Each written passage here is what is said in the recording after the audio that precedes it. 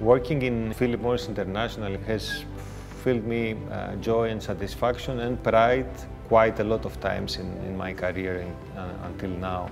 Without comparison, the biggest one is what we are doing right now.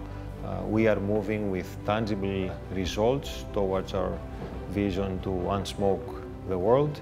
Within September and within the many trips I have taken in southeast area of Europe, in Serbia we visited our factory in Nišu, where the celebration of the 20 years since the day Philip Morris International bought the factory there, the new investment that we announced there, 100 million euros investments.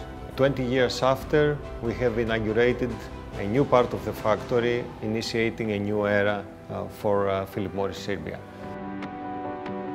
Through today's initiative, we will create 200 new jobs that will bring the total employment of Philip Morris in Serbia to 1,000 people. These are high-skilled jobs, well-paid. I believe a lot in the future of Balkans, and it's evident that the talent in these countries is amazing.